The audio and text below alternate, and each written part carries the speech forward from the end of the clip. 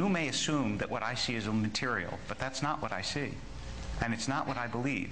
And I think that I understand it's not what you believe. There's something in you that is more than you believe. I really think so.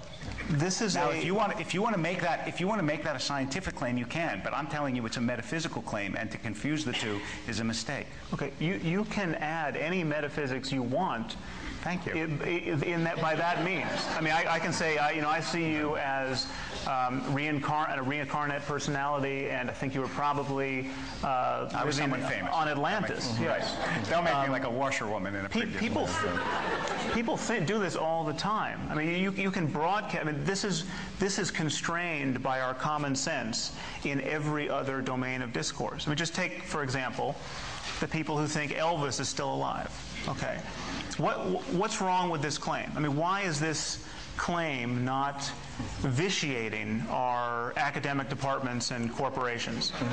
I mean, I'll tell you why, and it's very simple. We have not passed laws against believing Elvis is still alive. The problem is that whenever somebody seriously represents his belief that Elvis is still alive, in a conversation, on a first date, at a lecture, at a job interview, he immediately pays a price. Yeah. He pays a price in ill-concealed laughter. Right. Now, surely you can agree with him. That is a good thing. Now, then he could rattle on about, this is not a scientific claim, this is a matter of faith. When I look at you, I see you might be Elvis. I mean, he could do this.